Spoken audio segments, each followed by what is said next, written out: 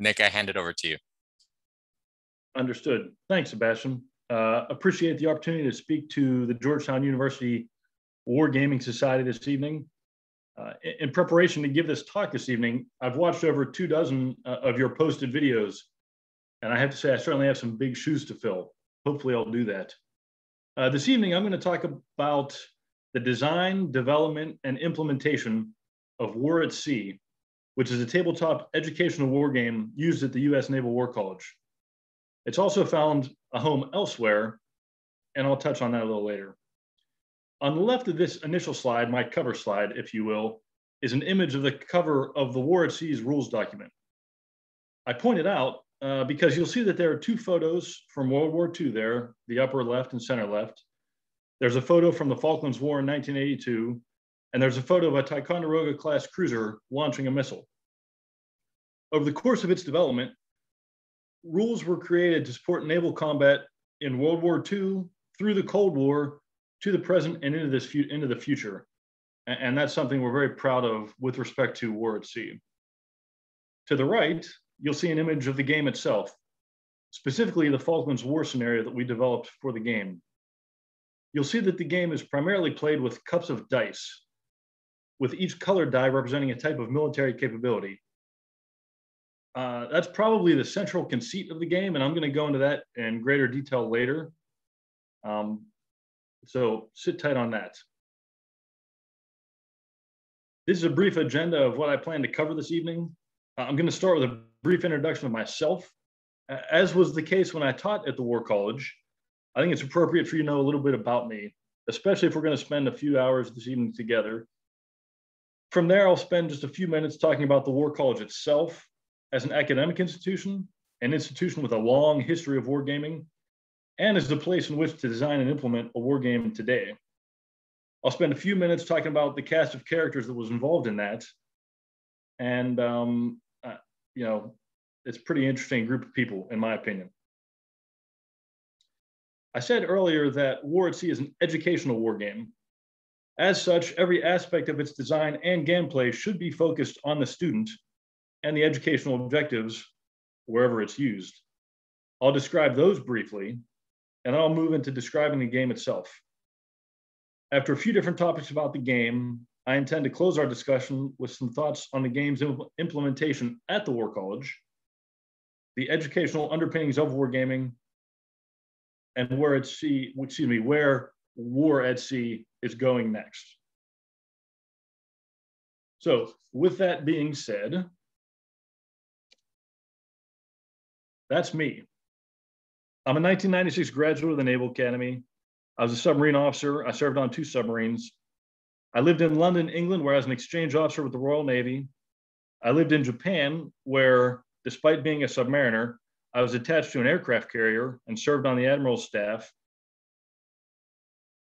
I'm a graduate of the Naval Postgraduate School, the Air Command and Staff College, and the Army War College. Immediately after graduating the Army War College, I transferred to the Naval War College, where I served on the faculty for the final 3 years of my military career. I retired from the Navy last fall after 24 years of active service. I'd like to point out that I'm still celebrating Navy football's win over Army this past weekend. It's always a good game to play and to win. So go Navy. I think it's also very important to point out that I am no longer formally connected to the War College. While the War College is central to my talk this evening, I now work as a defense contractor in Washington, D.C. Anything I say this evening is my opinion, my recollection, and neither of those reflect the official position of the War College or the U.S. Navy. The Naval War College, located in lovely Newport, Rhode Island, was the first senior service educational institution in the nation and is world-renowned for educating military leaders from all 5 U.S. services and from dozens of other countries. The War College offers 19 different programs, from 5-week courses to year-long courses, and those are in a combination of in-residence and virtual or distance learning courses. The War College is divided into 6 academic departments and numerous other smaller organizations. For the purposes of our talk tonight, I'm mainly going to talk about the JMO department. But those other two academic departments, the National Security Affairs and the Strategy and Policy, play a minor role. I would like to point out that I was a faculty of the Joint Military Operations Department, and War at Sea was designed specifically for use in the JMO department.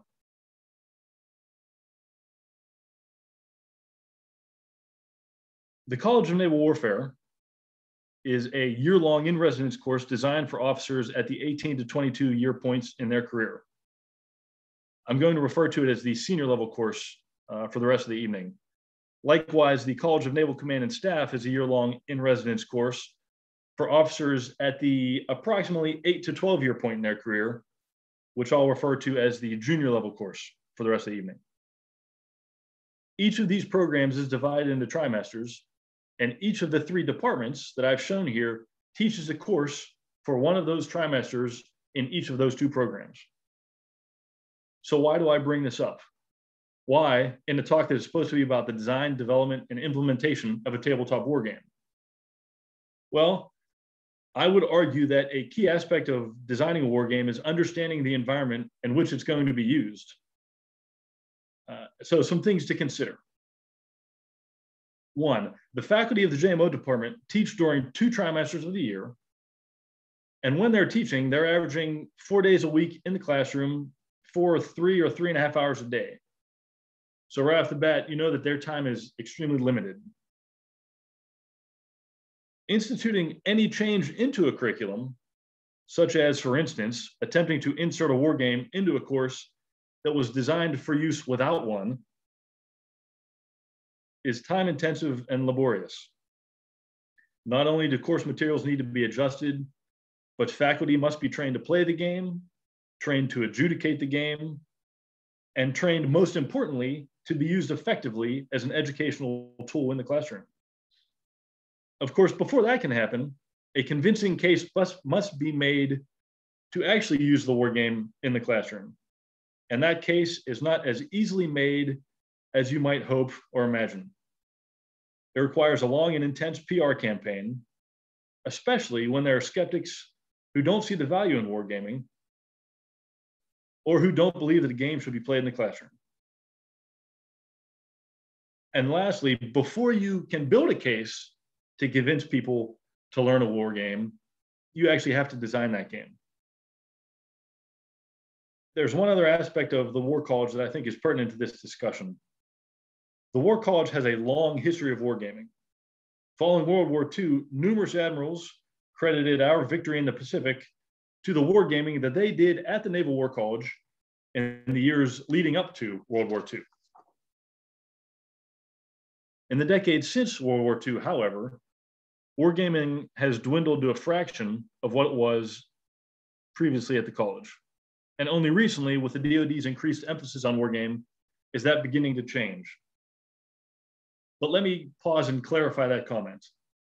When I say that wargaming has dwindled to a fraction of what it was, I am specifically referring to wargaming in support of the education of the college's students. In fact, the wargaming department at the college runs over 50 events and games each year, but the vast majority of those events are held to support the Chief of Naval Operations, held to support the Navy or the other services, held for a variety of reasons, but typically not to support the student body. So to represent that graphically, the arrows here rising out of the wargaming department are meant to depict the scope of its support to CNO, the Navy, other services. The smaller arrows that are also coming out of the wargaming department to the other academic departments indicate my rough guess of the relative effort that is devoted towards supporting the other departments. Now, I can tell you that the wargaming department does support JMO. It assists with a multi-day exercise at the completion of the junior course, and it helps in other ways, and it certainly helps with War at Sea. I believe that the wargaming department has connections to the other academic departments? To be honest, I'm not sure, however. The problem with this support that starts at the wargaming department and ends at War at Sea is that that support is not necessarily hardwired and is potentially tenuous. Obviously, members of the JMO department work continuously to maintain that connection. And thus far, the wargaming department has supported that, but it is always a concern how long that support will last.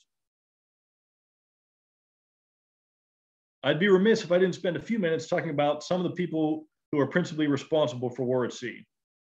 And you'll note that my name is third on this list because I would argue of the three primary contributors, I came to the project last, and my contributions were only possible by working with and building on the work done by the other two. So very quickly, Colonel Tim Pallage. Tim was a Marine Corps infantry officer, a very impressive career, including seeing a good bit of combat. He attended the Naval War College, graduated in 2017, and then stayed on and joined the faculty of the JMO department.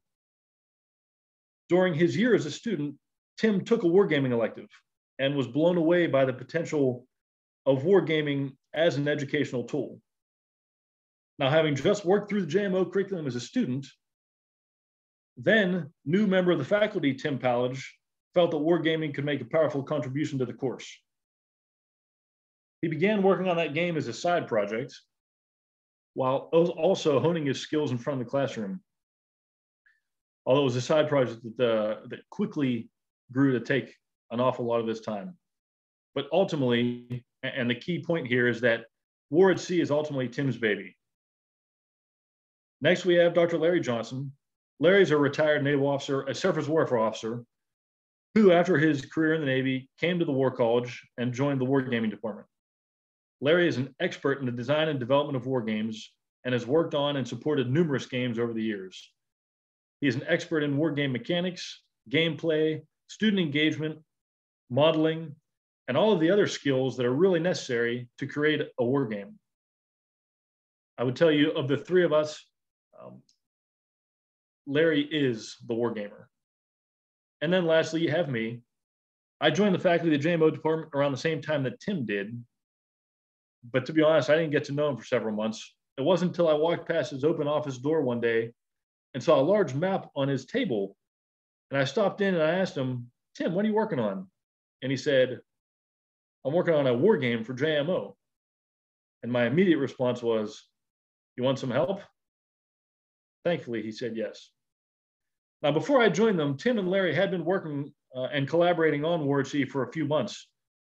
They had been working to generate some rules and start working on the first scenario, which in this case was the Battle of Leyte Gulf, a battle fought in World War II in October of 1944, which is widely considered the largest naval battle in history. And I'll talk in a few minutes to why that scenario was chosen as our first scenario. But so here you have it, an infantry officer, a many years retired ship driver, and a submarine driver teaming up to create a war game. What could go wrong? Of course, that's an oversimplification. Numerous members of the JMO department assisted throughout the process, as well as other people from the wargaming department. Larry was not the only one.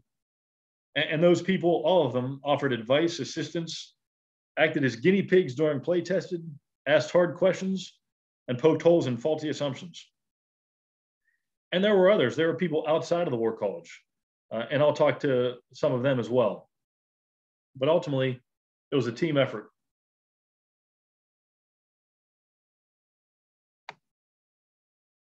So as I've stated a few times now, War at Sea was designed to be an educational war game, used to support other classroom and seminar studies in an academic setting, specifically the senior and junior JMO courses at the War College.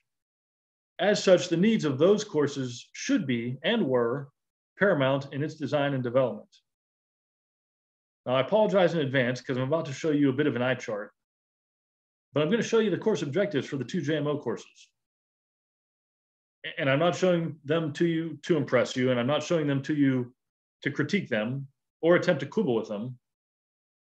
It's not really our place to ask, are they the proper objectives? Do they really meet the needs of the Department of Defense? I can assure you that those are debates that are commonly held amongst the faculty of the War College. But instead, I'm showing them to you to consider that as a designer of a war game, for an educational purpose, these need to be front and center in your thought process. I would further argue that if playing a game in the classroom doesn't support your educational objectives, you shouldn't be playing that game. Now, I believe that War at Sea did a very good job of supporting these objectives. As I said, it's a bit of an eye chart. I'm going to pause momentarily just to let you scan those very quickly.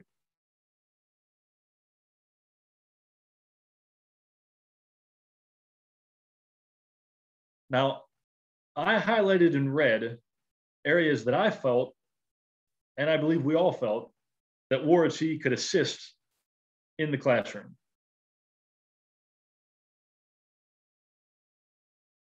Now, I'm not arguing that playing a war game alone can achieve any one of these, but I do believe that playing a well-designed war game can contribute to every one of these, and in some cases, very strongly contribute to those.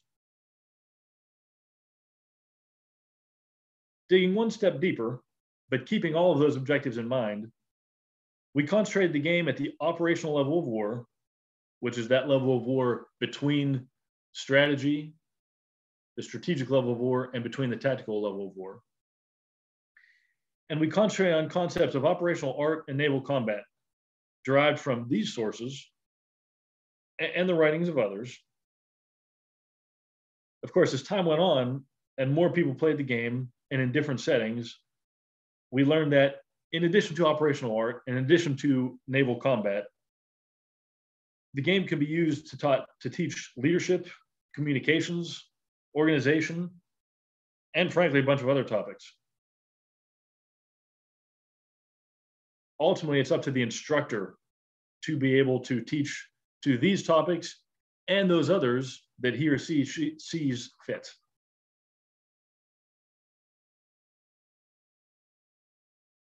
So these are some of the topics that are pertinent to War at Sea. And in the hands of a capable instructor, students can play the game and have the potential to gain insights into all of these topics. Unfortunately, it's impossible to cover all this material, but a good instructor who does choose to focus on these aspects in conjunction with the game can have great success in educating his students on them. This is the last side that I'm going to talk about concerning the educational objectives of War at Sea. But it's important to understand for several of the decisions that we made in the design of the game. Both the senior and junior courses rely on two primary case studies to teach core concepts: the Battle of Leyte Gulf and the Falklands-Malvinas War. As an example, students might read about operational factors, time, space, and force, or centers of gravity, and then be assigned portions of the given case study to provide real-world examples of those concepts. Class time would include an academic discussion of the concept, and then delve into the case study to discuss the real-world applications of that concept. And this has proven for many, many years to be an effective instructional method. Talk about a concept, read about the concept, read about it in the case study, and then consider that concept in light of what you've learned in the case study. It's a very effective instructional method. But it does suffer, I believe, from one drawback, and that's what I call the hindsight 2020 conundrum. And the conundrum is this: is it really possible to effectively teach about a decision when your students are aware of the range of choices, the actual decision that was made, and the outcome of that decision? Especially when the outcome typically clouds the view of the decision. If it turned out well, it must have been the right decision. And if it didn't turn out well, it must have been the wrong decision. I would argue that's not necessarily the case.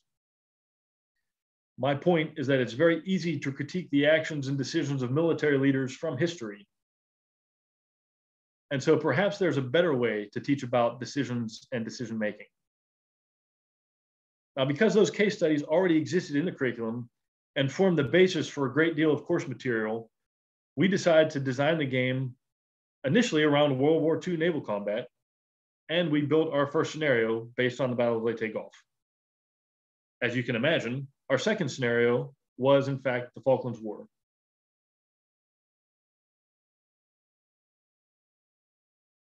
I told you at the very beginning that I was going to talk about the design, development, and implementation of War at Sea.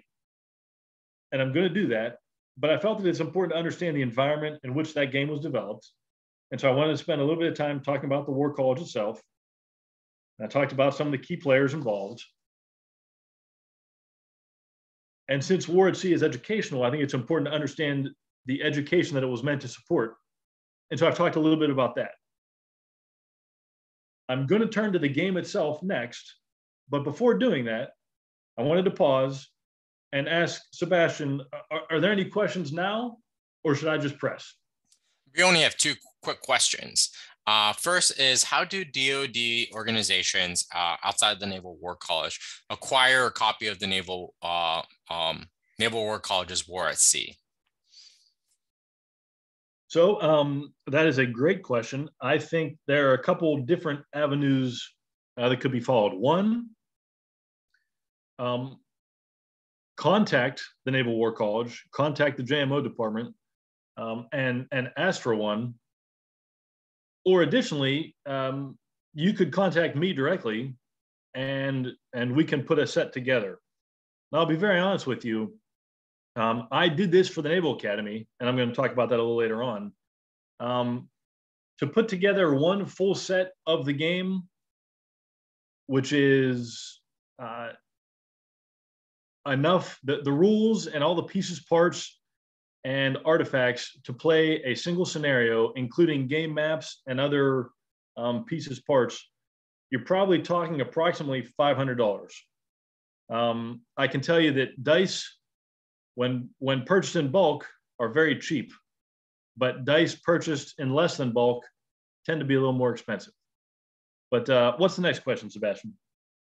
I definitely empathize with the cost of putting game sets together for people. The next question says, can you describe the sources used for combat result tables, if you use those, and other historical data or modeling or subject matter expertise that you leverage in developing or in researching the game?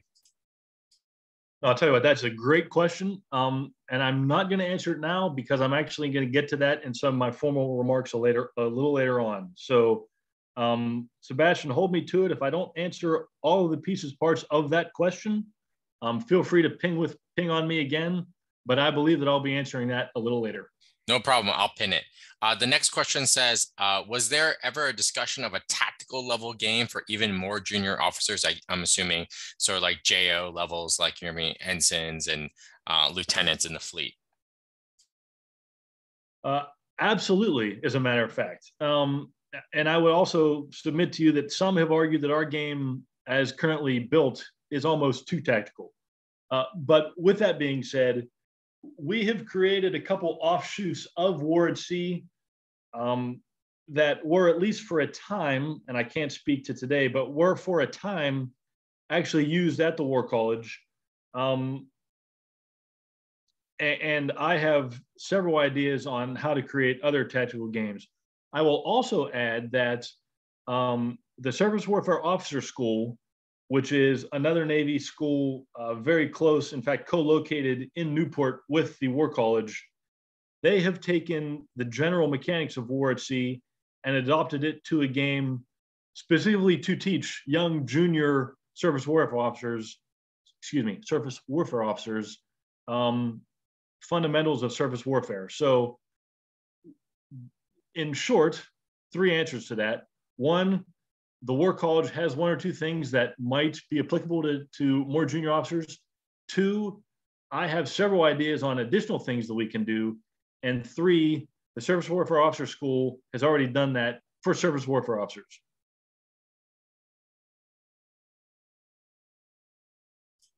One last question before we press is, have you looked at including the Kalimantan exercise?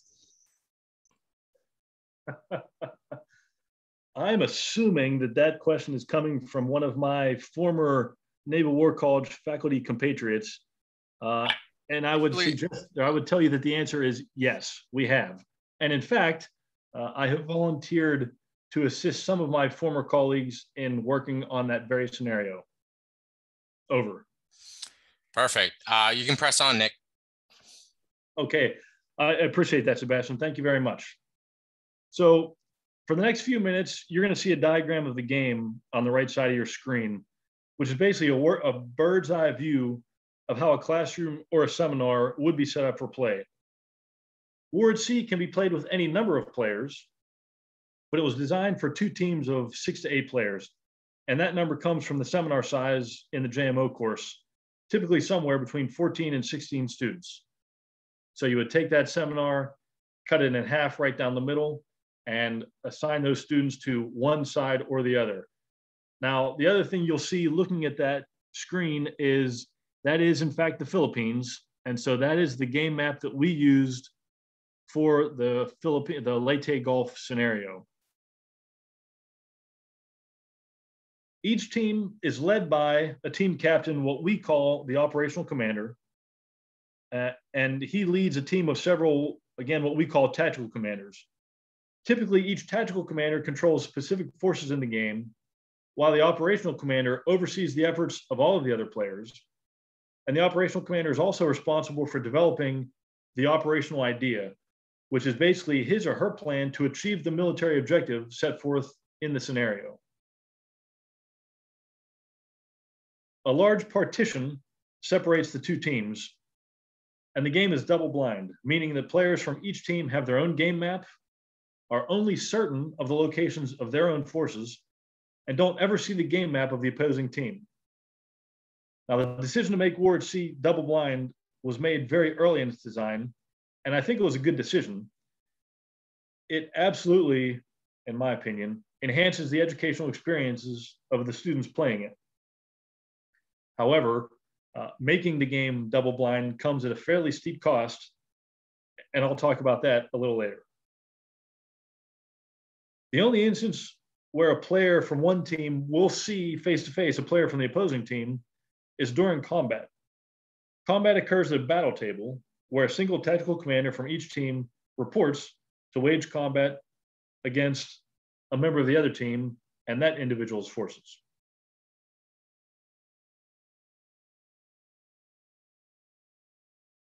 The game maps are 48 by 60 inches on a side. We wanted a large map so that a team of 6 to 8 players could stand around it, discuss, debate, argue over what they should do and why, and then take the appropriate action. At the same time, we didn't want a map that was so big that it would be unwieldy or wouldn't fit on a table. And we found that 4 feet by 5 feet was a good size.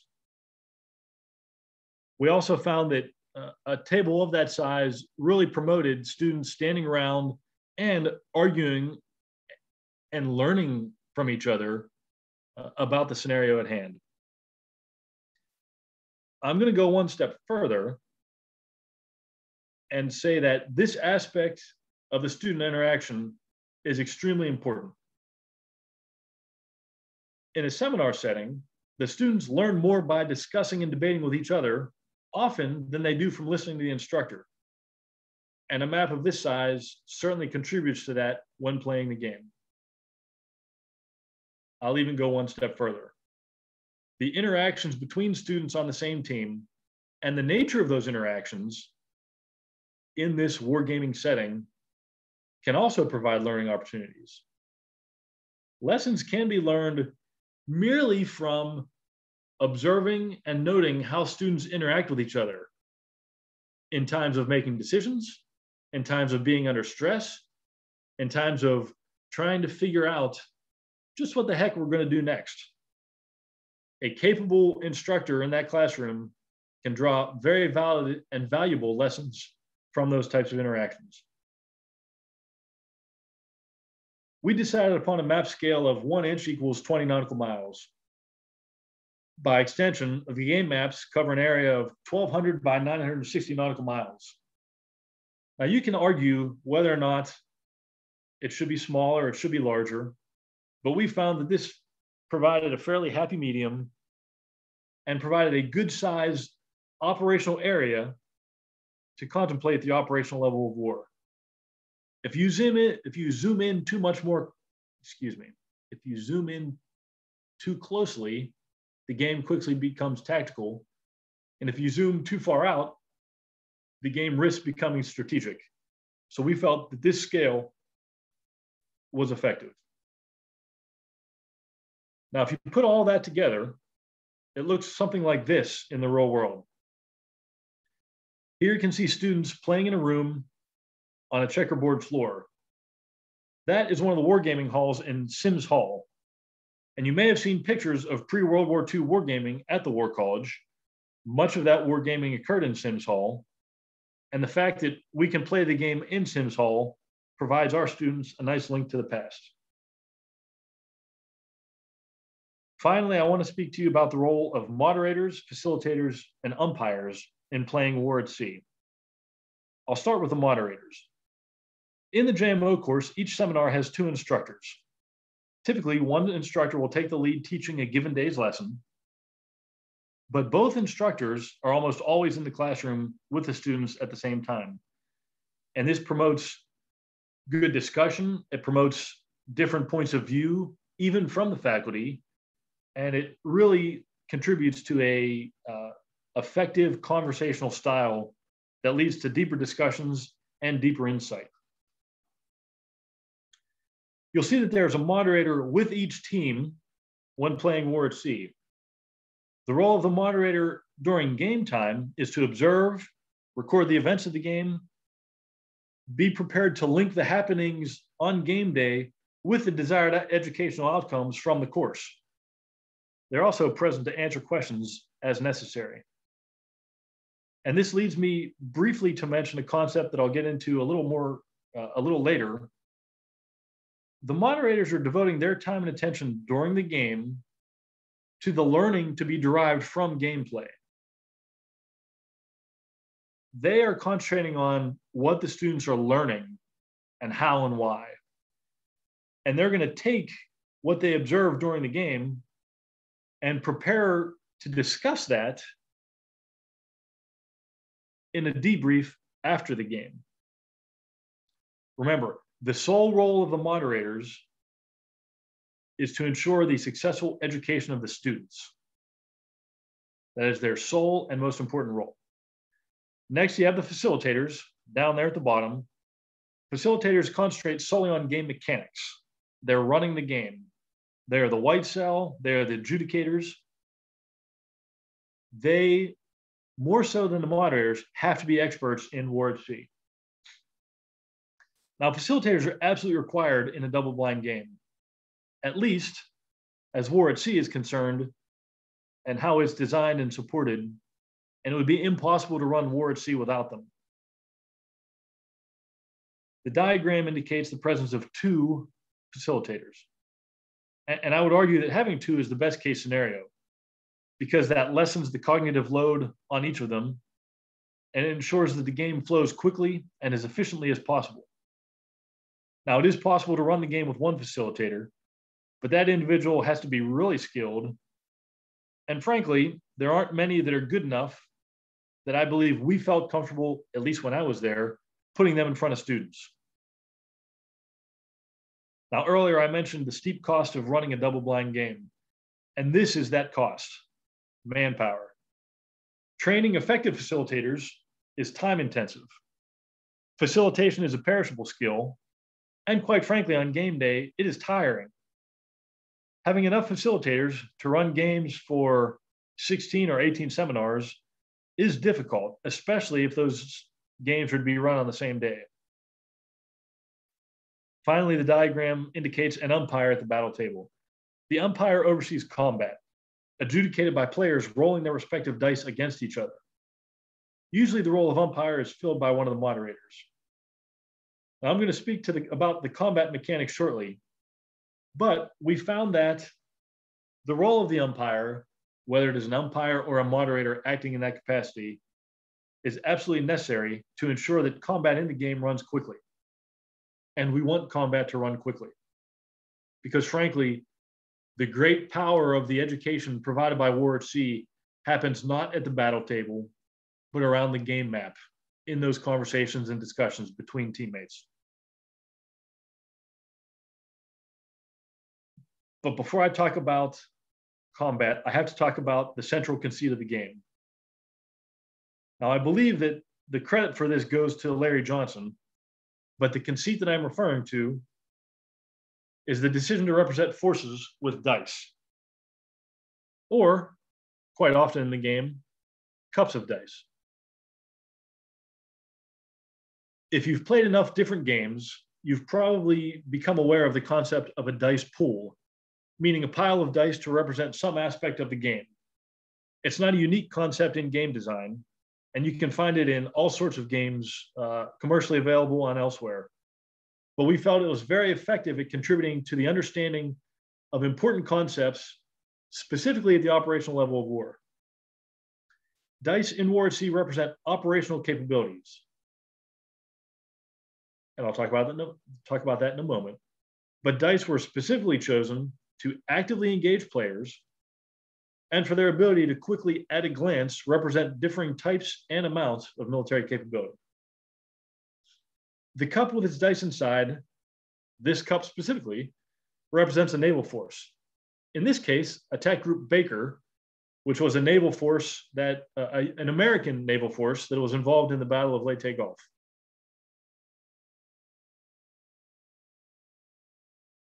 The cup and the dice inside represent all of those ships in Attack Group Baker, the cruisers, the destroyers, the aircraft carriers, etc.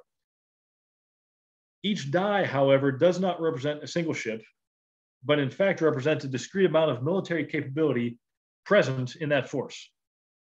In actuality, a single ship contributes a small percentage of a green die, a small percentage of a red die, potentially a small percentage of a blue or purple die.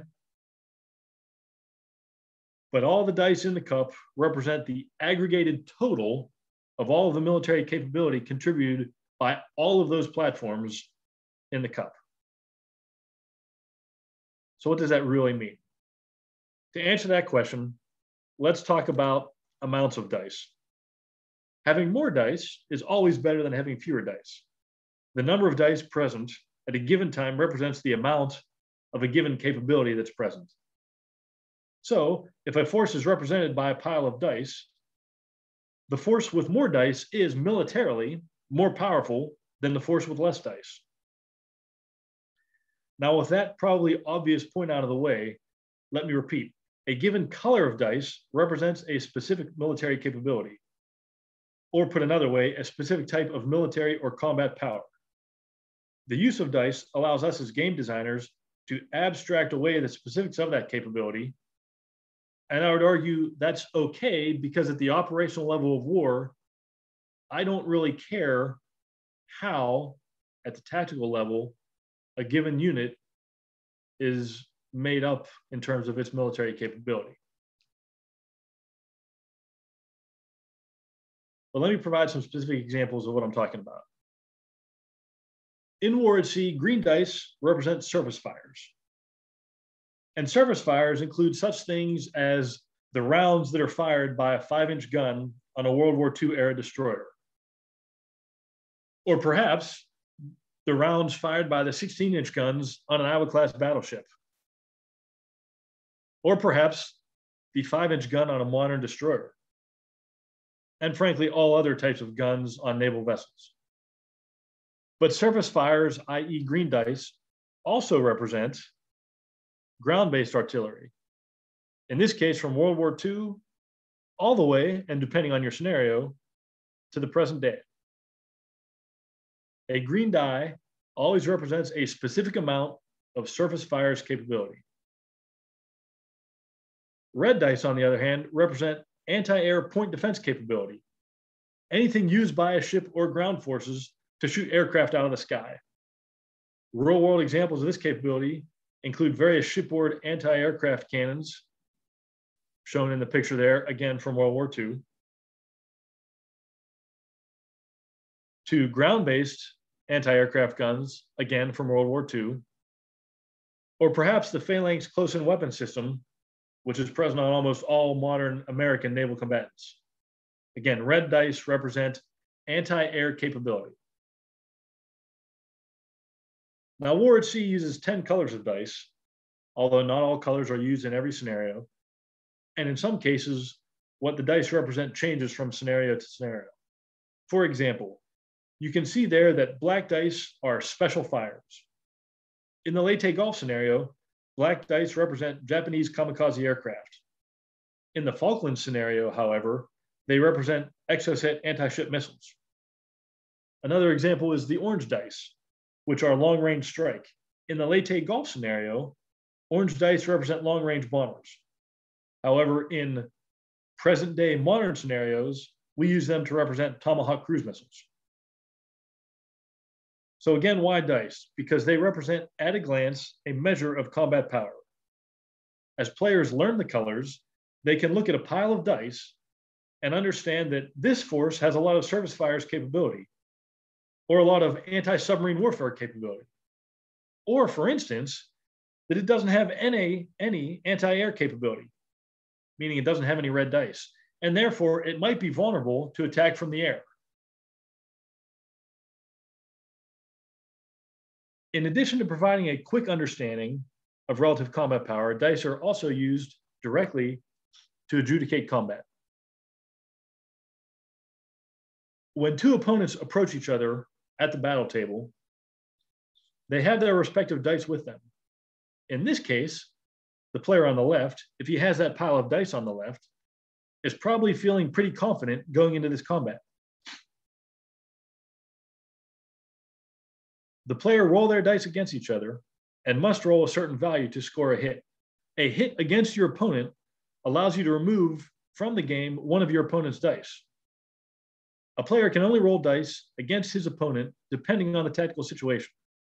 Certain dice can only hit certain other colors. For instance, red dice, as I previously mentioned, represent anti-air capability. If your opponent has no aircraft in the sky, you're not allowed to roll your red dice. And again, you can only roll purple dice, which represent anti-submarine capability, if you're in combat against submarines. So let's assume that these two piles of dice represent groups of surface ships during World War II running across each other at night. Because it is 1940s at night, the two forces are only allowed to employ their surface fires. They're only allowed to use their green dice in that combat. So the players will bring both those piles of dice to the battle table, but they're only able to roll their green dice because of the tactical situation that they're in. If you look closely, you can see that the force on the left has 5 green dice, while the force on the right has only 1 green die. The left player will be able to roll all 5 of his dice, and unfortunately for him, the player on the right is only able to roll that 1 die. So if the player on the left is lucky and scores 5 hits, he can completely eliminate the forces on the right. And at best, the force on the right can only eliminate 1 die from his more powerful opponent. Combat in the game is governed by combat tables that are posted at the battle table for players to reference in real time. Now, players are not expected to memorize these tables because the tables are unique for each scenario and each team. The tables delineate every combination of dice that can hit and what they can hit. Any number that appears in this portion of the attack table that is not a dash indicates a hit. And some hits can inflict significantly more damage through an additional roll of the dice. In this case, as you see here, submarines and kamikaze fighters have the potential to be devastating in combat. So for the last few minutes, the heading on the screen has read the role of combat in a war game. And to this point, I've been talking about our combat mechanic, but not necessarily the role of combat. I want to briefly do that now. And the meat of this discussion really gets to war game design, and in our case, designing a game to achieve specific educational objectives. I'd like you to consider a couple questions. First, what is the role of combat in a war game? What is its purpose? And second, is combat necessary for a war game to be effective? Now, I think the first two questions are really paraphrases of the same thing. And I think that there are probably a bunch of possible answers to that question. And I'll offer one, perhaps the simplest. Why war game? What is the role of combat in that game? Well, because it's fun. Who doesn't like rolling dice and destroying his enemy? Conan said it best when asked what is best in life: to crush your enemies, to see them driven before you, and to hear the lamentations of their women. Amen. And that works for games specifically and purely for entertainment. But is it enough for professional games? Is it enough for an educational game like War at Sea? I do know that it can contribute to player buy-in. And player buy-in is important for professional and educational games, especially if you have skeptical players or players who are having difficulty grasping the more complex elements of the game. Most people can understand rolling dice, and most people can understand combat. Combat can also serve as an obstacle to a player or a team. They're attempting to achieve some in-game objective, and an opponent stands in their way. How will that player or team deal with that obstacle? Well, they're going to have to weigh their options. And they're going to have to ask themselves, is the objective, whatever their objective is at that point in the game, worth engaging in combat? So combat can serve as an objective. Or excuse me, combat can serve as an obstacle. Combat can also serve as a cost. Players know that if they engage in combat, chances are that they're going to lose resources. Some games force combat specifically to drain player resources. Similar to the question, is it worth overcoming? Is it worth potentially losing resources to enter into this combat at this time? Finally, I would argue that combat is a forcing function. What does it force? It forces the players to consider the potential consequences of that combat. How will engaging in this combat, regardless of the losses I or my opponent take, impact my ability to follow my preferred course of action in the future? What actions could I take if I don't engage in combat? What actions should I take? And importantly, what is most important for my plan going forward? The choice to engage in combat and the potential repercussions of that choice have to be meaningful in a war game, because in the real world, they certainly are meaningful. Now that brings us to the second question. And I think you probably all know the answer to this question. Is combat necessary for an effective war game? My answer is, it depends. So more specifically, is combat necessary for war at sea to be effective? Yes, but.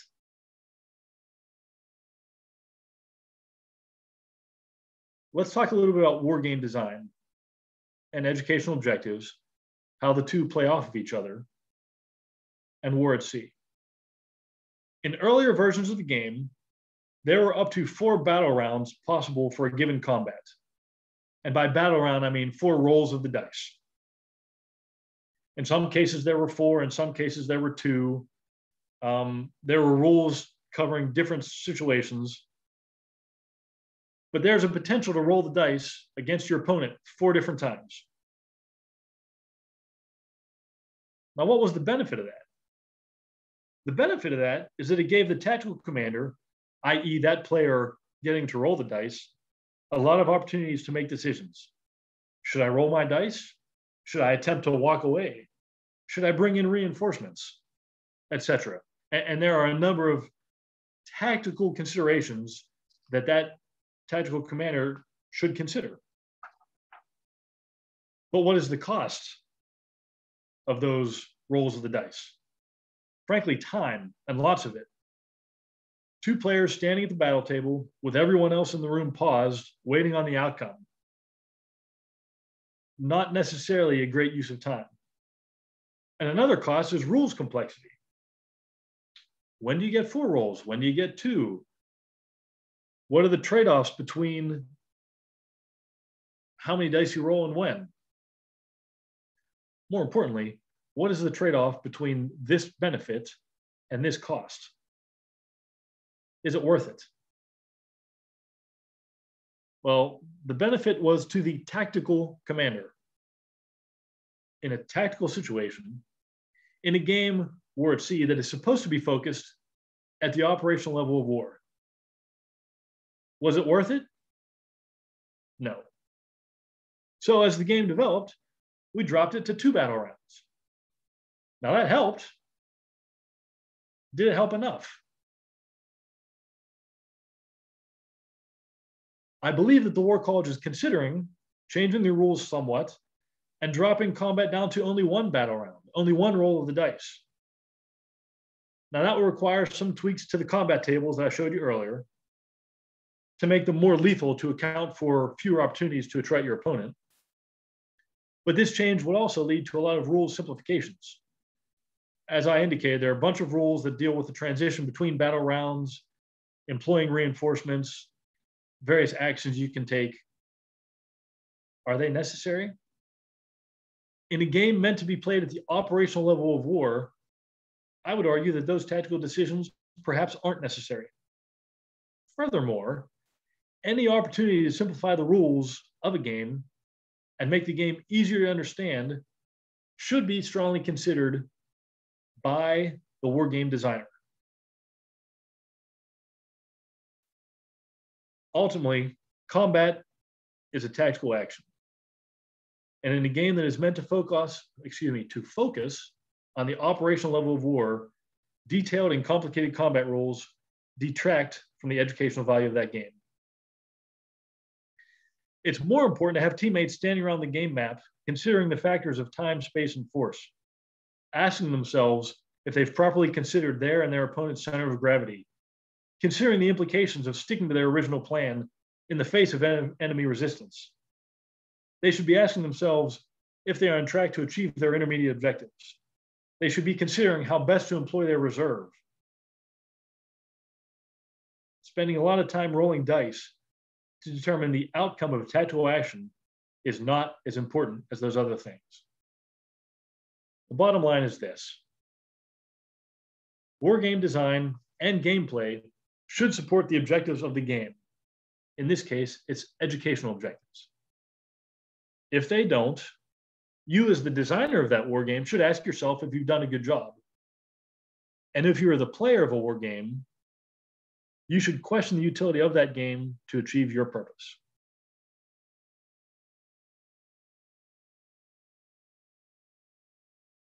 Let's turn our attention now to how we created the cups of dice used in war at sea. Remember, a cup of dice represents a collection of naval platforms and aggregates all of the combat capability inherent in all of those vessels. Larry and Tim spent a great deal of time researching the relative combat power of World War II era ships.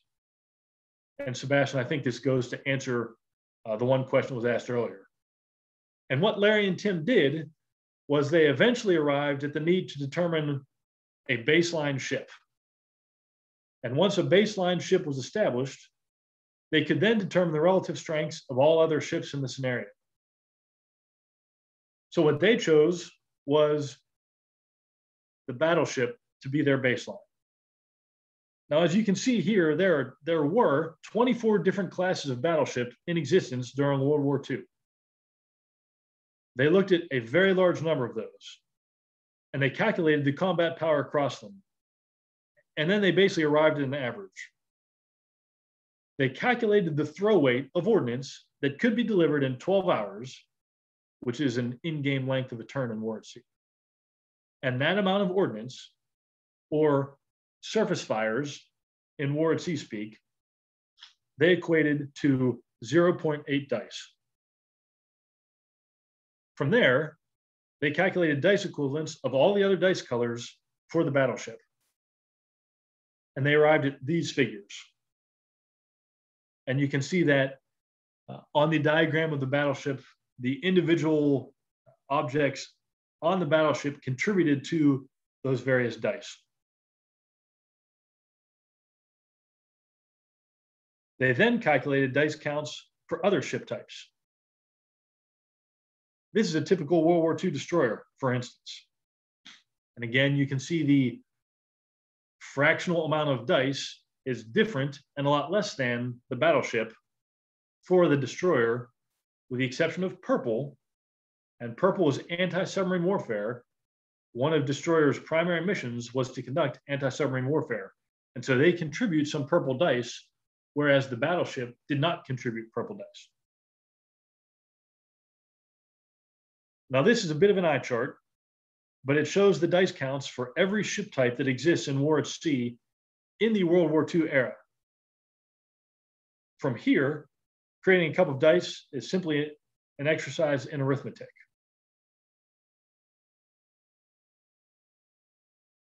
The orders of battle for all the ships and most, probably all World War II battles are part of the historical record, and they can tell us the number and type of each ship in a given formation. So the final step is to calculate the dice counts for each of those ships and then add them all up. Similarly, a similar calculation was conducted for ground forces and aircraft. So I spent the last, 15 minutes talking about the game itself. More interestingly, I've tried to include a discussion or some discussions that lead toward war game design and some of the design decisions that we made in designing War at Sea.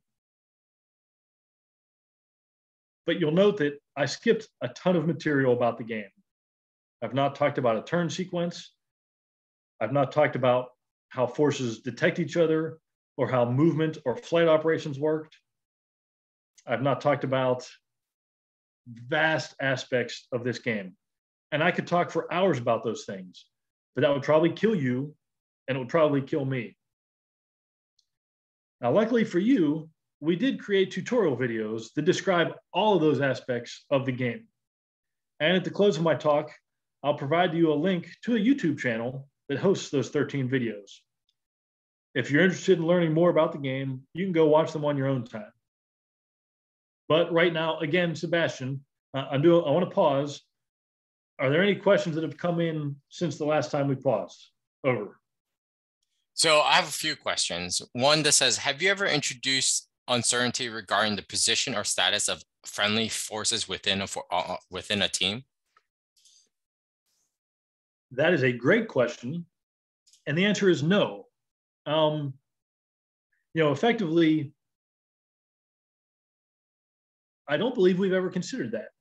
And that would be a valid contribution to the game, because that was certainly an issue in World War II. But it would require some thought on the part of whoever currently carries the mantle of war game designer for War at Sea. But we have not done so, no. So another question I got is, what was one of the core principles behind designing War at Sea in its current format? Well, I think really to answer that question, the primary principles were the slide that I showed several ago, which listed operational art concepts, and then it also listed naval warfare concepts. Those principles and the sum aggregation of those concepts and the body of knowledge represented by that slide really are the core of what War at Sea was designed to teach our students and further their understanding of. Over. So there's another question that says to elaborate on how you guys came up with the combat result tables. So you showed that table with the dashes and the ones and the 1d6s for submarine torpedo attacks.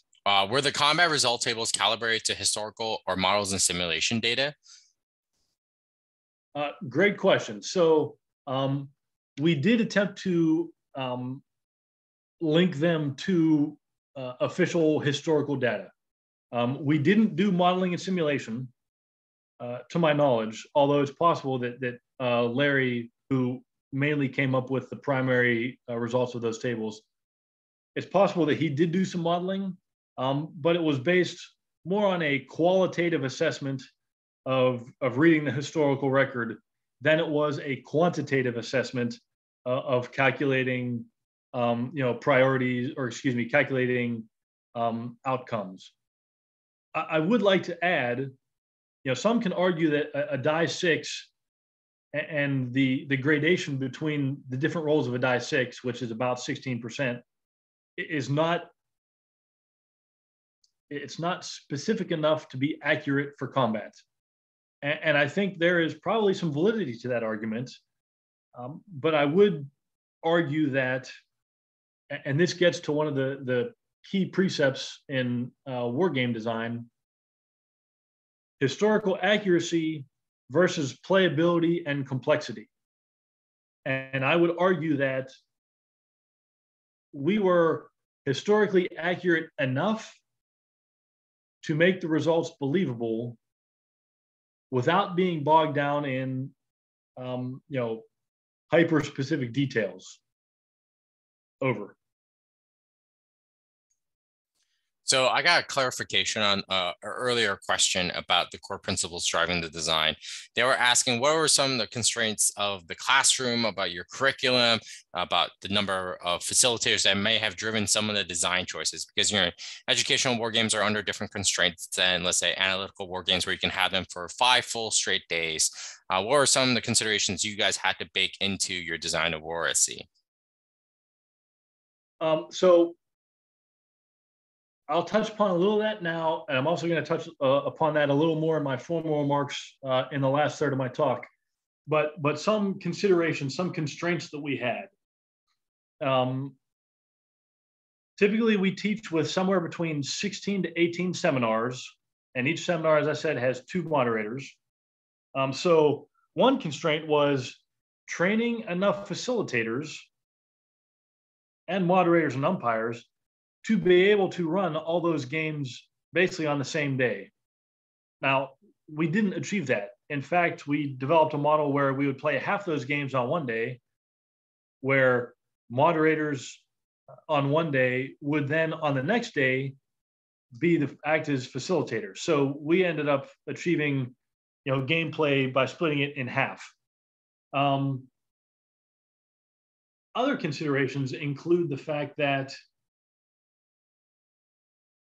a typical class session is 3.5 hours. So we designed the game to be played from beginning to end in about 3.5 hours.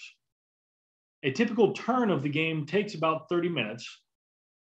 And so in 3.5 hours, if you assume a slightly slow start and you assume some comments at the end, you're going to get approximately 6 turns in 3.5 hours.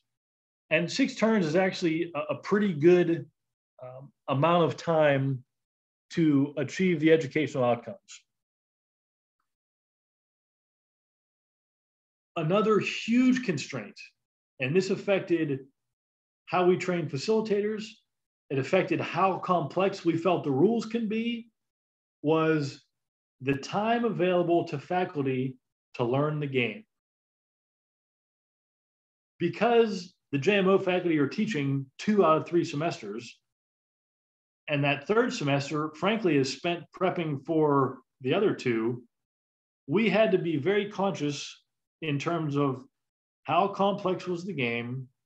Was it too complex to try and train all of our faculty to be able to use it? And I would argue that that led to some simplifications in the game and probably ultimately made it a better game. Lastly, one consideration that I believe I touched on briefly later on. Another consideration was just achieving faculty buy-in to use the game in the classroom. And that was a long struggle. And eventually, we were able to convince the preponderance of the faculty that it would be beneficial and it would be effective in the classroom.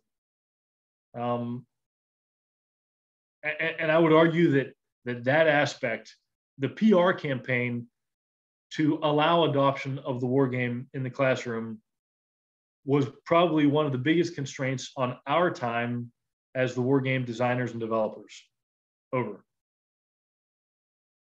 So I have no more questions, Kristof, but so you can press on. Okay, fantastic. Thanks, Sebastian. So I've stressed from the beginning that War at Sea is an educational war game.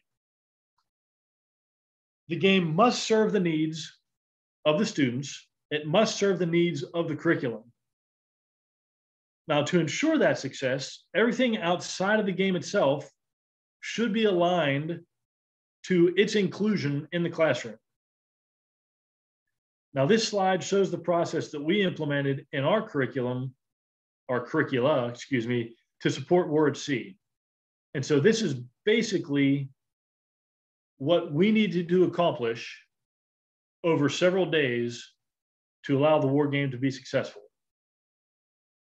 At some point in advance of playing the game, you needed to spend some time in the classroom preparing them for the game and teaching them some of the basic game mechanics, whether that is an orientation event or whether that is bringing various pieces and parts of the game into the classroom earlier, just to make the students familiar with the cups of dice and some of the artifacts that are used in the game. There needed to be some preparation of those basic war game mechanics in advance. Now, the next thing is, and this step here, actually the next several steps don't change whether the war game is being used or not. But the next step is, okay, the students need to conduct whatever reading they have to read about the academic concepts that we're trying to teach them. So they'll conduct some reading to introduce those concepts, and then they'll conduct other reading that highlights those concepts in the case study. I can't stress enough, if students don't do the reading and don't understand the concepts, academically, cognitively, before you play the war game, no amount of playing that war game will teach them those concepts. So the war game is used to build upon that basic level of knowledge to highlight some aspects of those academic concepts. So the students do the reading, and then they come into seminar, and the moderator leads a seminar discussion, typically to ensure the student understanding of those concepts, and then also to delve into the historical case study to highlight those concepts. Now, once that is done, and once the moderators feel that the students understand all of those concepts, we have the students conduct what we call operational art analysis.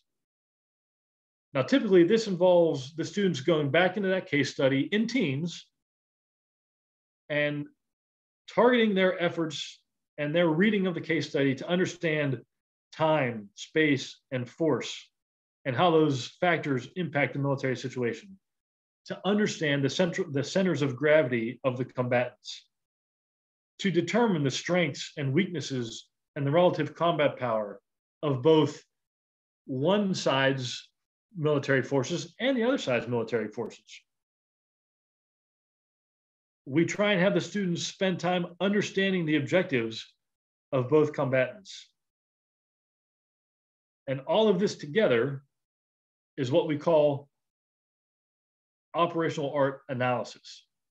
Now, that image that I have on the screen there is what is an outcome of that op art analysis. The students will, through discussion and working together, typically write down the results of their analysis and they'll put it on this big butcher block paper, and they'll hang it on the wall in the classroom. Now, why do they do that? They do that because they're then going to have to brief that analysis to the moderator and to the members of the other team. And again, that's a way to cement those concepts in their mind. And it's a way for the moderator to ensure that the students have a good understanding both of those academic concepts and the historical basis that that case study provides. We then ask the teams to develop an operational idea. Now, an operational idea is basically a plan to achieve a military objective based upon the operational analysis that they've just conducted. So, for instance, the American team in the Battle of Leyte Gulf is given the objective to stage a successful landing in the Philippines, move their forces ashore, and then establish the conditions to commence a follow-on invasion of the entire Philippines archipelago. By contrast, the military objective of players on the Japanese team might be to either one, prevent that landing, or two, effectively repulse that landing or deal with the potential outcomes of that landing. So each team will develop an operational idea, and then they will brief that operational idea to the rest of the class. So to that opposing team and to the moderators. Members from the other team and the moderators will critique that operational idea, will question why did they decide this, why did they decide that, and it's a give and take. It's a very powerful discussion in the classroom. And as I said, all of those steps that I've just discussed happen whether or not the war game is used by an instructor. Now, the next step, if we choose to use the war game, the next step is that the seminar will conduct the war game. Now, in this case, typically, the two teams will not brief out their operational idea to the other team because that operational idea is their plan to win the war game. So typically that brief would happen later, but the war game is conducted. And as I said, typically 3.5 to 4 hours. But an important point to make on that. If you play a game for 4 hours, at least any of the war at sea scenarios that we've developed or that I've seen developed elsewhere, 4 hours is never enough time to actually lead to a conclusive victory by one side or the other. It's just not enough time. Now, some players get frustrated by this, but my pushback on that frustration would be the education that you're deriving from this activity does not depend on whether you win or lose. The win or the loss contributes to the fun, and it might allow you some bragging rights in the seminar, but achieving a win or a loss does not contribute to the education, and I would argue in some cases can actually detract from that education. So once the war game is complete, perhaps the most important aspect of including a war game as an educational tool is the war game debrief after the fact. And as I said, the moderator during the game is recording the events of the game and tracking the decisions made by the players. And then at the debrief, you get to talk about, you sit down with both teams. Typically, if you're able, you allow them to see the game maps. And again, this will be the first time that they actually get to see their opponent's game map after the game is done. And the moderator will lead a discussion. Team X, why did you do this? Why did you violate your plan? Or perhaps, why did you stick to your plan when it seemed like your plan was failing? And again, that debrief is the opportunity for the moderator to stress all of the concepts that were previously academically introduced in the readings. Those operational art concepts, those naval warfare concepts. In the hands of an effective moderator, this debrief will allow those students to make connections between what they saw in the game and the concepts that they learned about academically.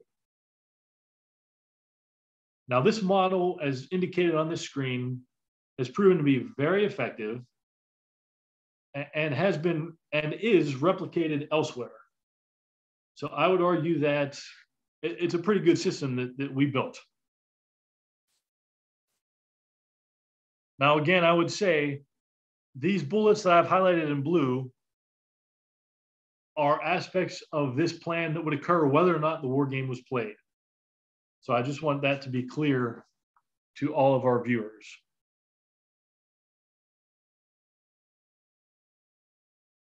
I want to briefly touch upon the educational underpinnings of wargaming in the classroom. Now, most educators probably will be familiar with this chart that I'm showing on the screen right now. Many who are not educators, perhaps not. But this is Bloom's taxonomy of educational outcomes. We could spend hours merely talking about this chart itself. But effectively, what it is attempting to demonstrate to you is various things that a student is able to do based on activities in the classroom. Now, I would argue to you that depending on the instructor and depending on the classroom, every one of those things from bottom to top can be accomplished in a classroom setting. Typically, the higher up that pyramid you go, the more difficult it is to achieve in the classroom. Remembering and understanding often can come from discussion and reading. And if you're a smart student, you read and you can remember and understand. Typically, an in-class activity will allow you to apply what you've learned.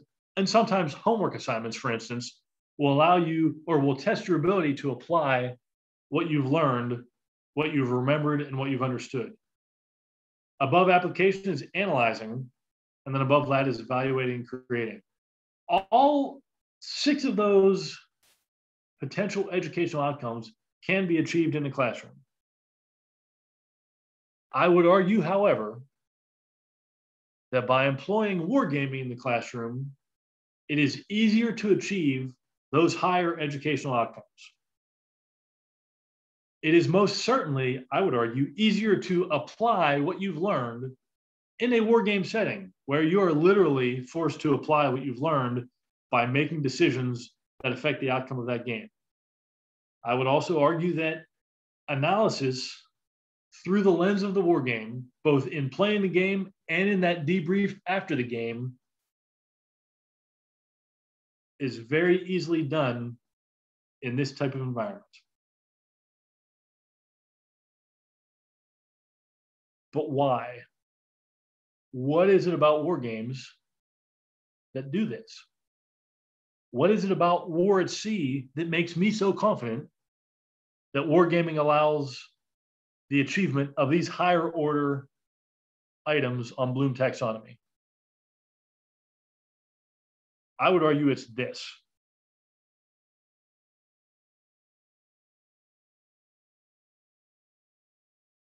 Educators have determined there are effectively 3 domains of learning. I would argue that a well-designed war game and war at sea are effective because they tap into all 3 of these domains of learning.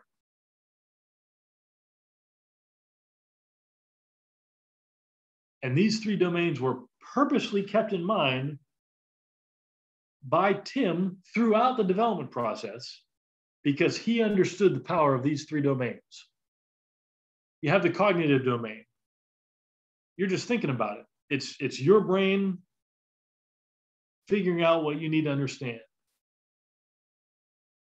But the war game, the use of dice, rolling the dice, the use of moving those cups across the table, the use of considering by standing around a table and looking at items on a table, and the movement of those real world items, that feeds into the psychomotor domain. And if you can involve physical activity in your learning, it has been proven that you will learn more effectively. And so Ward C was designed to tie into that psychomotor domain. And I'm going to pause here for a slight aside. This is one reason why we feel very strongly, perhaps I should say I feel very strongly, that a tabletop physical game is in many cases better than a virtual or computer-based game. Because I believe that manipulating those dice, manipulating those cups, manipulating some of the game artifacts that I haven't spoken to you about this evening, that manipulation contributes to your understanding of the concepts for which you're manipulating those things. And then lastly, the affective domain, the emotional domain. If you have an emotional connection to what you're trying to learn, it is proven that you will learn it better. And for many of us, certainly for many military service members, the opportunity to win or lose contributes to that emotional connection to that game. Playing a game is fun, it gets people's juices flowing, and therefore it ties into that affective domain, and the results of that war game will be more effectively drilled into the heads of your students because of it.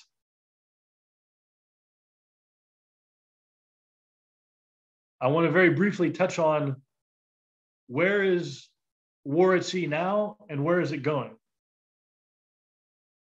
To that point, and the very first line, I have the Frungs Academy. And the Frungs Academy is the German Command and Staff College located in Hamburg, Germany.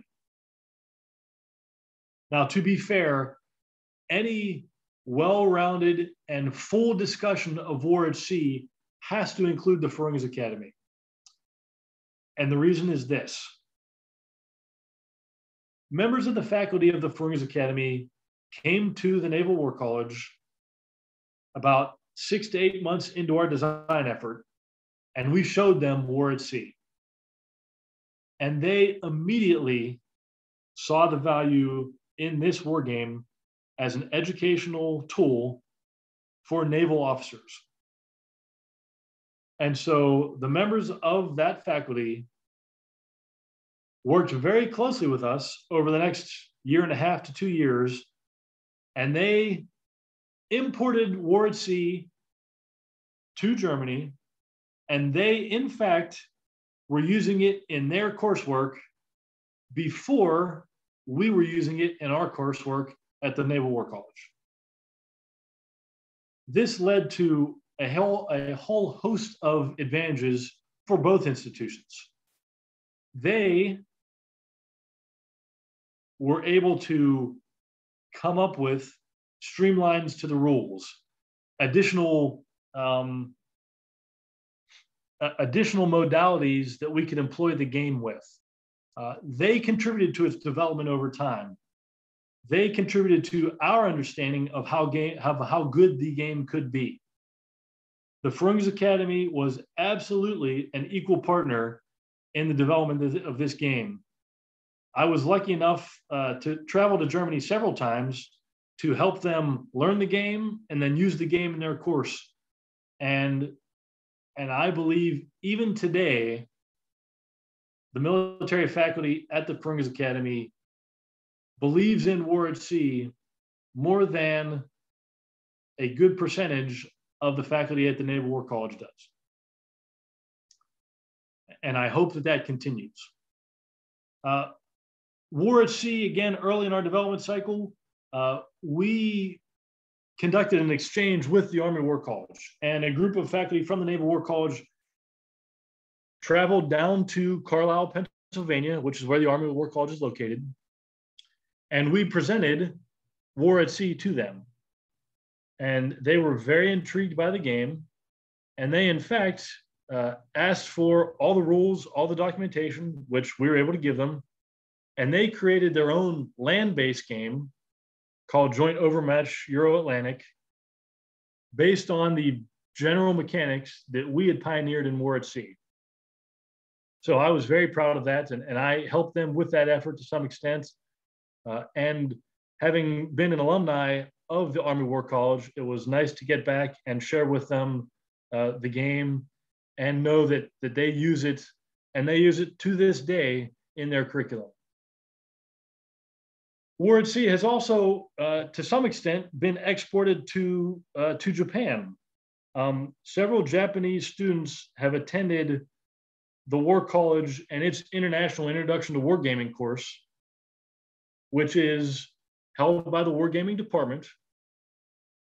And they use it to teach military officers from other institutions, from other navies around the world, the power of wargaming, the benefits of wargaming, and to some extent, but to a lesser extent, how to conduct wargame design and development.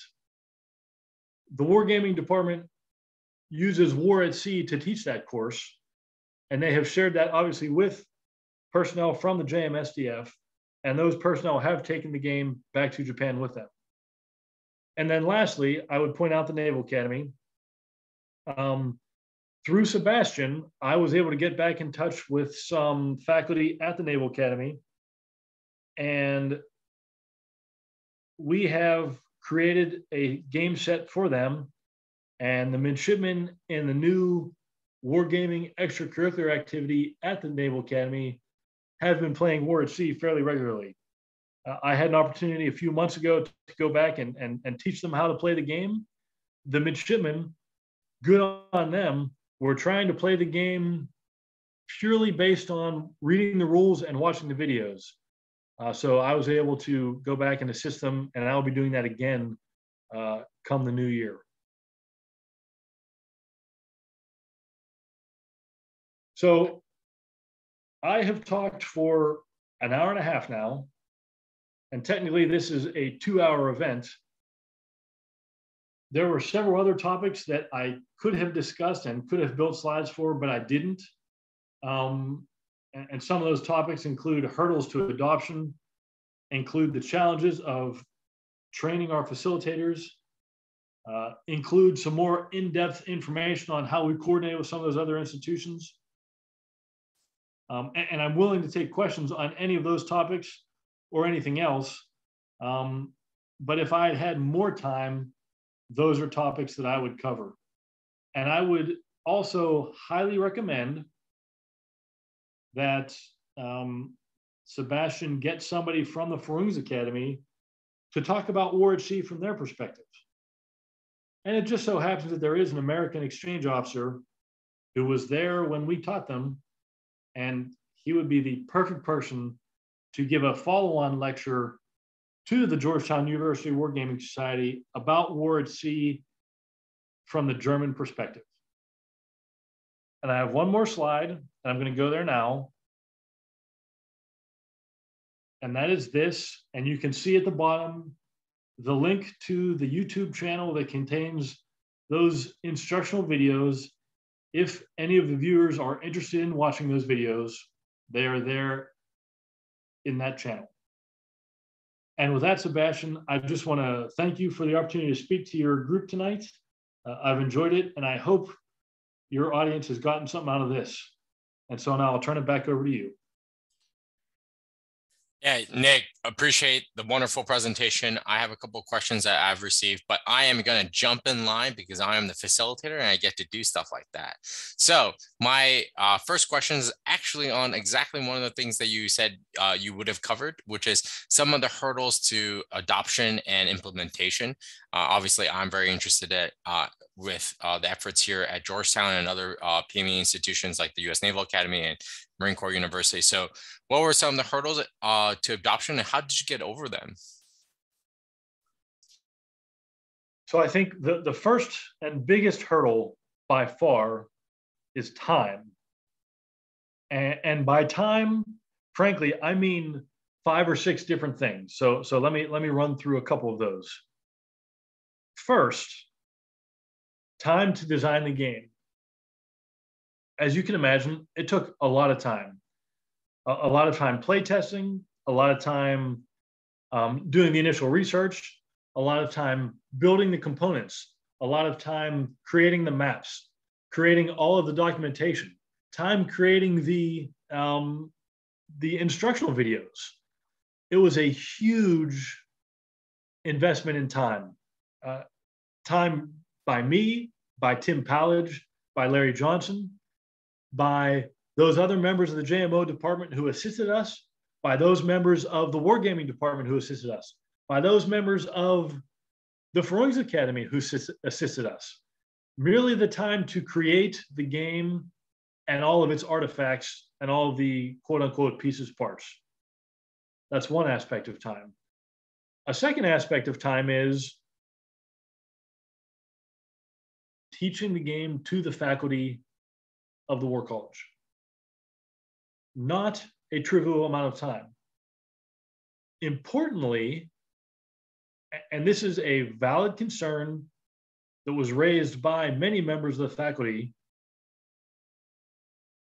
if they are spending time learning this war game, they are not spending time brushing up on their lesson plans, doing additional readings to make them more knowledgeable of the academic concepts that we teach so they can better contribute to the students' educational understanding purely in the seminar setting. Time that they can't work on their own special projects, time that they can't contribute to their own professional development. So there's time spent in training the faculty. There's also time in the curriculum itself. Both the junior and senior course at the War College are approximately 14 weeks long. So to include, and not only that, 14 weeks long, but a controlled number of contact hours that is not controlled by the faculty in the JMO department, but it is controlled by the War College. The War College tells the department, you have these 14 weeks, and you are going to have this number of contact hours, meaning this number of classroom hours to teach your course. So if we are going to play a war game that's 3.5 hours, plus an hour or two teaching students mechanics in advance of that war game, plus an hour debrief after the war game, that 5, 6, 7, 8 hours to play one war game is 8 hours that have to come out of that set limit of hours allotted to the department by the college. As you can imagine, finding hours to do that while still meeting all of the educational objectives that the course requires is difficult. And again, I have to go back to and harp on the importance of those educational objectives. If those educational objectives are not being met, there is zero value in having the war game. So by choosing to have the war game, you being the faculty, need to ensure that you can still meet all of those other educational objectives. Finally, an additional factor of time is training the facilitators. I'll be very honest with you, Sebastian. Training a moderator to be able to use the war game as a tool in the classroom is a certain level of war game mechanics understanding. Teaching that same moderator how to facilitate that war game and understand all the intricacies of the rules and understand all the different functions of the artifacts of the game, that's probably double or more of a time commitment that was required just to teach that moderator how to use it as a tool in his classroom. So time is by all means the largest hurdle to adoption of this war game, and I believe any war game in any educational setting. To a lesser extent, a constraint is cost, the monetary cost of the game and all its artifacts. We spoke earlier about the cost of plastic dice. Well, you buy a couple thousand, enough for many, many game sets. An individual die is not so expensive. If you only buy a couple hundred, enough for one game set, they are expensive. In addition, buying plastic tiles. On the screen there, you can see those brass rings, buying brass rings. Printing the game maps. Luckily for the War College, printing a full color 48 by 60 inch game map is not very expensive because the War College has its own printing press and its own printing and graphics shop. However, if you want to print that same game map and deliver it, as I did, for instance, to the Naval Academy or to another institution, printing that game map at a Kinko's or at a Office Mate could run you $150 or $175. And a game requires 2 of those. So monetary cost is also a hurdle to implementing the game. And I could go on, but I think those two, time cost and monetary cost, are probably the 2 biggest, Sebastian. So another question we have is it possible to get a hold of a copy of the rules outside of a full set of game or a full set of the game? I would say absolutely. If somebody wants a copy of the rules, we can email the PDF of those rules upon request. Who should they email? Should they just email you or the Naval War College? Now, that's a great question. I'll tell you, again, back to my disclaimer at the beginning of this talk, I have no formal connection to the Naval War College at this time.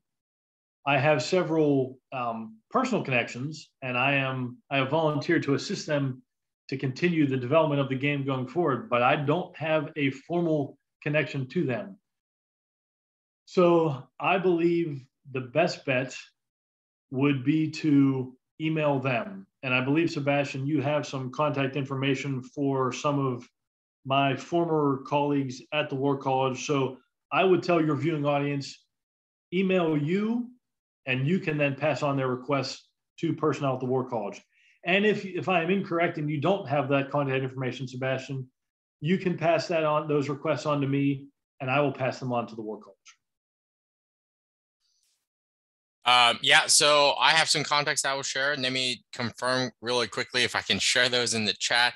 Otherwise, you can reach out to the Georgetown University Wargaming Society email, which is goose@georgetown.edu, GUWS@georgetown.edu, and we will forward you to one of our U.S. Naval War College colleagues who can help you with either building your own set or getting access or anything related to War SC. So one of the other questions that we have here is, have you built scenarios in this game that are not historically based, say Taiwan, South China Sea, Straits of Hormuz scenarios, and so forth? I know at least you guys have gone up to the Falklands, correct? Yes. So to answer that question, we have. We've built a Falkland scenario, which is historical. We've built one modern day fictional scenario that effectively models a South China Sea like conflict, although it does not take place in the South China Sea. It models modern U.S. naval combatants versus modern People's Liberation Army Navy combatants from China. And we have the Farungs Academy has actually modeled a couple different scenarios, and the War College is considering modeling a few more new ones in the coming months and years. So we have built the rules to model modern day scenarios, fictional scenarios, and I'd be quite happy to assist in the development of modern day scenarios for War at Sea.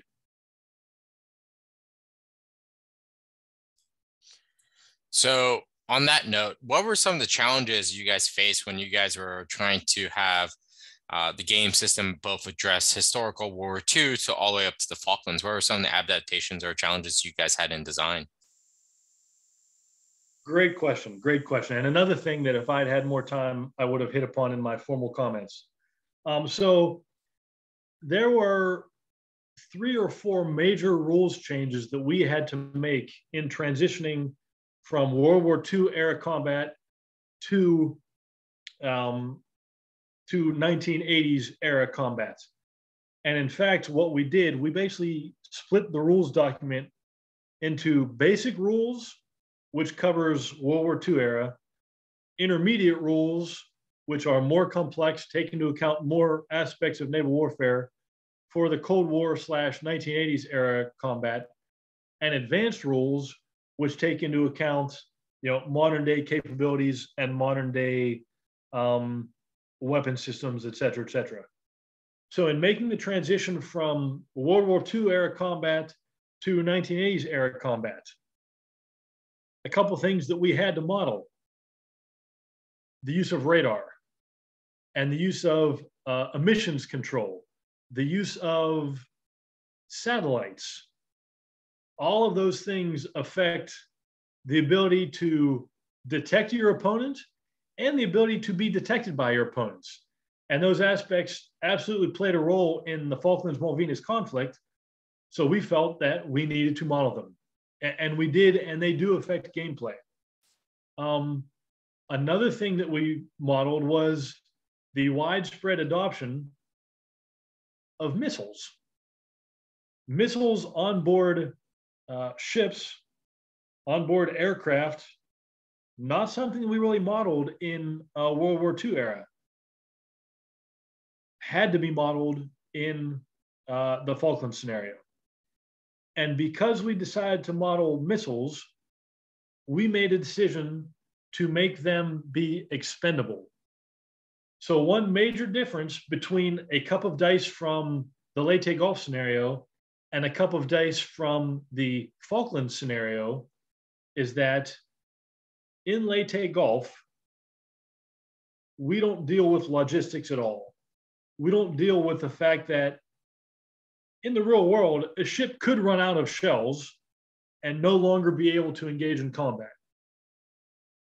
We didn't model that in the World War II era rules. The basic rules assume that over the length of whatever scenario you're playing, all the forces maintain the ability to employ all of their weapons.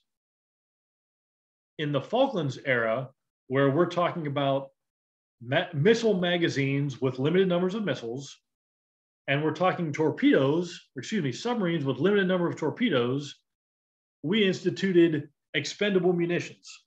So in Leyte, you're going to roll the same dice that you roll the entire game until your opponent starts eliminating your dice. In the Falklands and in the modern day rules, a certain portion of your dice, if they are expendable missiles or if they represent torpedoes, you will roll the die and then you lose it. So whether you hit or miss by choosing to employ some number of torpedoes, you will have to roll a die. And if you roll poorly, your torpedoes miss and that die goes away, never to come back again.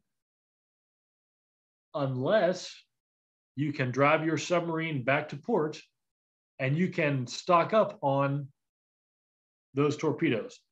So expendable munitions was a rule change that we had to take into account in the transition from World War II to Cold War era.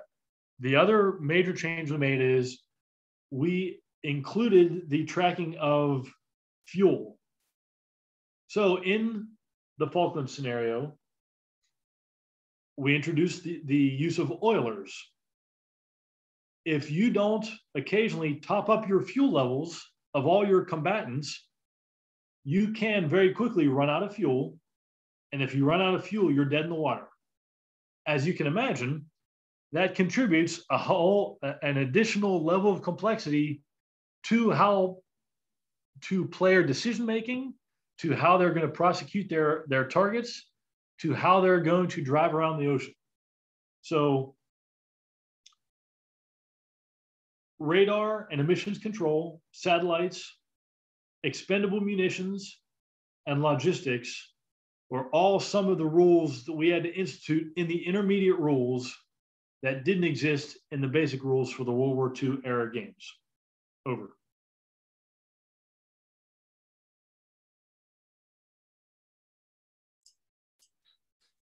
So another question asks, do you feel the advent or ubiquity of computer-based models and sims raises the bar in terms of what is expected out of a war game? I've experienced skepticism when I pulled out a dice of D6 or dice.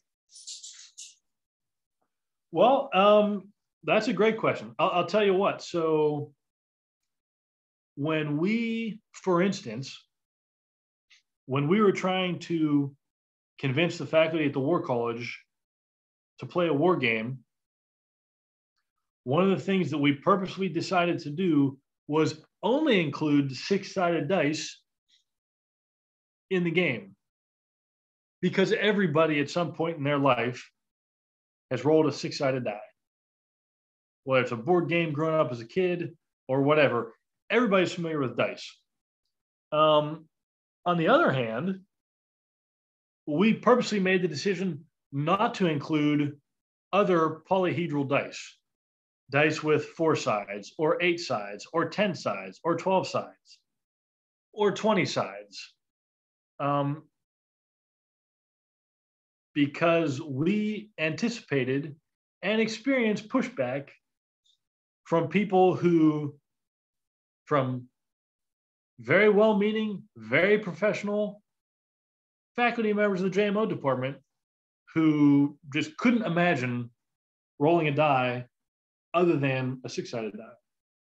Now, to the point of whether or not a 6-sided or a tabletop game is more effective or not than a computer game, or is more easily or not adopted than a computer game, I would argue that if presented with that,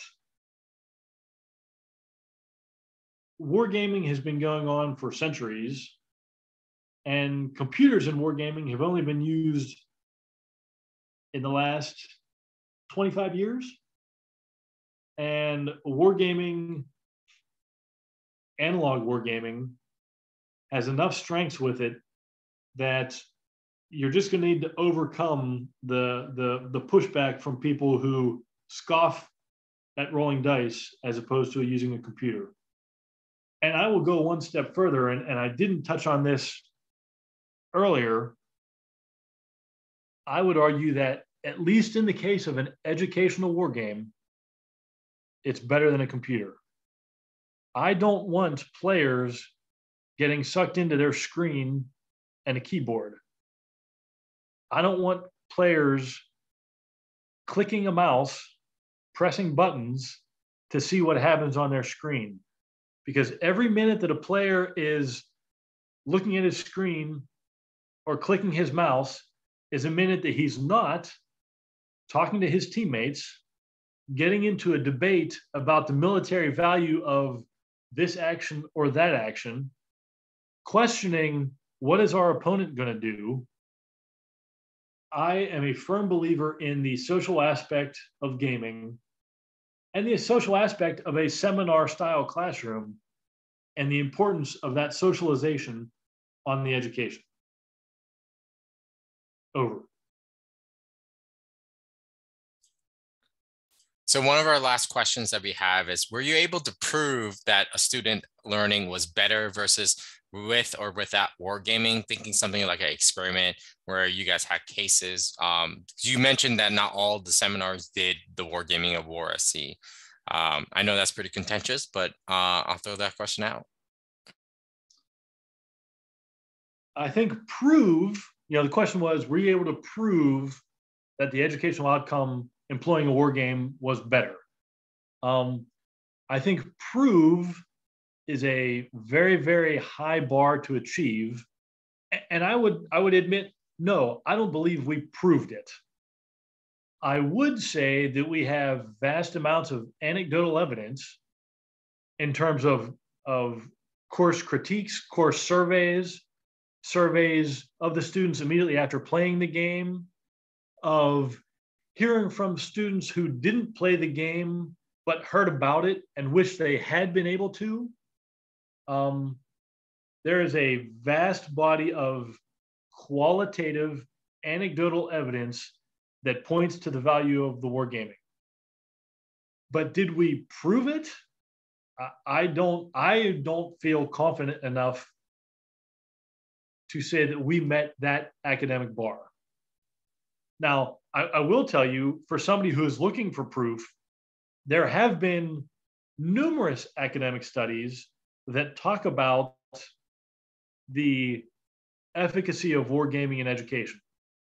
And so while no, I can't say that we proved it with War at Sea, I can point to any number of academic studies that prove the concept in general terms. Over. As we're approaching the end of our webinar, I'll give a few more minutes for people to put last minute questions. But one of the last questions that we like to ask our speaker this year in 2021 is, if you had unlimited funds, unlimited time, and all the organizational hurdles like opened up for you, what is a war game or a project that you would like to do in the future? That's a great question, Sebastian. And I'll be very honest with you. If I had the time and the money and, the freedom to pursue wargaming, what I would do is continue to design more and varied scenarios for War at Sea. One aspect we didn't touch on was there are certain drawbacks to using the Battle of Leyte Gulf as an introductory scenario to War at Sea. I would pick several other World War II era battles and engagements and create scenarios for them. And in fact, one of our faculty at the War College did create another World War II era scenario. I would create a scenario for the Battle of Midway. I would create a whole bunch of scenarios for War at Sea. And frankly, the ultimate vision in my mind is I would share War at Sea with every Naval War College in the world. I would share War at Sea with every Navy training command, every American Navy training command that exists, because the basic mechanics that we have designed, I believe, education at the operational level of War at Sea right now does that. As we alluded to earlier, I can make tactical versions of War at Sea that use the same mechanics, the same dice colors to teach tactical educational items. And I believe, the continuum of, hey, I play War at Sea or a War at Sea-like game at the Naval Academy as a midshipman, and I learn the mechanics and I learn the colors. And then I graduate from the Naval Academy and I go to Surface Warfare Officers School, where they use a game that's based on War at Sea, and it uses the same colors and it uses the same dice and it uses the same mechanics. And I learn how to be a Surface Warfare Officer by using this offshoot of War at Sea. And then 6 years later, I go back to the Naval War College and I play War at Sea again. And 3 years later, I'm at another training command out in the Navy. And lo and behold, we're using War at Sea to teach other educational outcomes. And then I go back to the Naval War College again 5 years later as a captain, and I play War at Sea again. And each time you play this game, I can focus on different educational outcomes. I can focus on different aspects of that game to teach you, the student, different things. In my mind, the goal is War at Sea everywhere, all the time. I love it. You know what I mean? I love educational wargaming. to a fault at times. So, you know, that is just music to my ears personally. So to speak about War SC a little bit as we close, there are some great mechanics in this game as a designer, both for the classroom, but, you know, just to learn about, like, one of the clever mechanics that you can sort of see in the photo is you can add dice on top to ready them for either doing cap or doing strike. It's such an interesting little, and then use brass rings to indicate search areas for ISR. So if you can, just go to the YouTube page, go through all the videos. It's a great exercise in learning types of different types of mechanics. So I don't see any questions. So lastly, I would like to thank our speaker, Nick, for presenting such an insightful and helpful webinar on War SC used at the Naval War College. And hopefully you guys can find the recording if you miss any portion of this at our YouTube page at for Georgetown University Wargaming Society. Otherwise, thank you everyone for spending your Tuesday evening with us. And hopefully we'll see you in the next year with our new webinar series, which will be moving to bi-weekly. So we'll be only doing about 2 a month moving forward in 2022. Thank you, everyone. Have a good evening.